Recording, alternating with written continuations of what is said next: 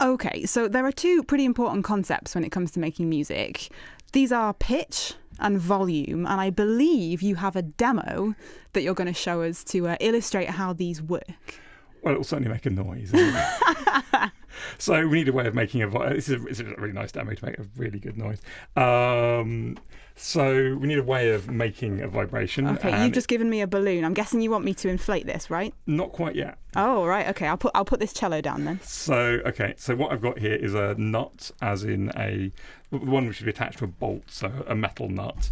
And if you roll it along something, you get a little bit of vibration.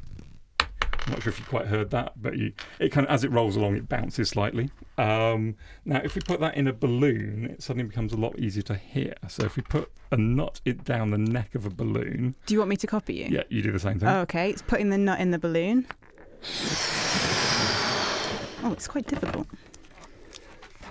This is where I wish I played the clarinet or the flute or something, isn't it? How much are we doing? That'll be plenty. So reasonably well inflated. That'll be enough.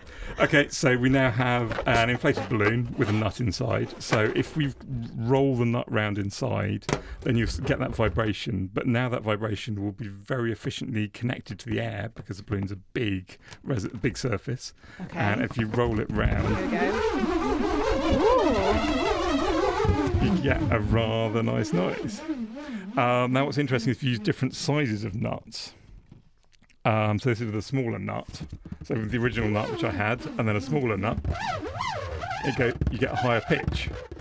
Because the smaller nut, as it rolls at the same speed, it bounces more often because it's smaller, so it's got to spin faster.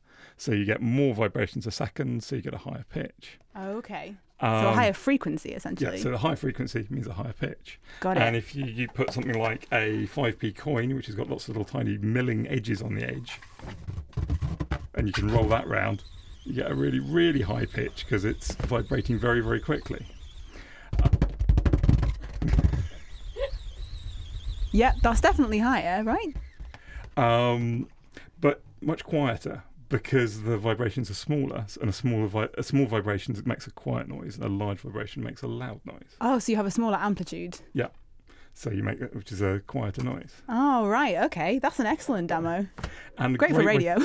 And great for annoying your parents if there are any children listening. Because of course you can do this at home, right? You've got balloons, a 5p and some hexagonal nuts.